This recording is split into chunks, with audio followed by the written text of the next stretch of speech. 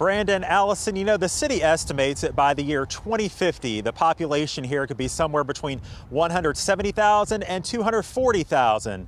Some residents we spoke to tonight say they just want to make sure the growth and development here are done responsibly. People who live in Bentonville filled this meeting room at the Bentonville Public Library on Monday night. It was the first of 2 open houses for area residents to learn more about various growth and development proposals, part of a project called Plan Bentonville.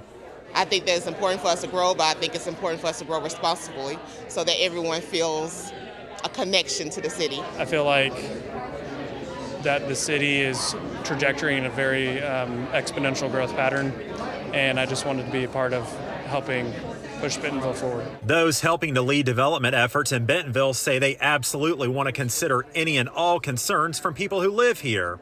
That's why they gathered feedback from more than 2,000 people to generate some of the proposals you see here. They want to keep that access to nature. They want to have these wonderful parks that are all around, and they might want a different type of house, but a lot of them like the activity in downtown, but to some people there's maybe a little bit too much activity, and we need to take the pressure off by growing in some other places beyond the center. The most recent census data showed Bentonville to have a population of around 60,000.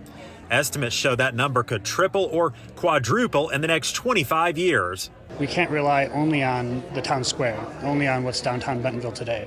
We need to think of a greater downtown area that's going to extend down to 14th. We also have to think about areas in the southwest and the south portions of town where we can create other areas that are like downtown. We're calling them other city centers. That way people have other places to go, so they're not all overloading the town square, and you release some of that pressure. Residents say they have their priorities. I just love walkable neighborhoods.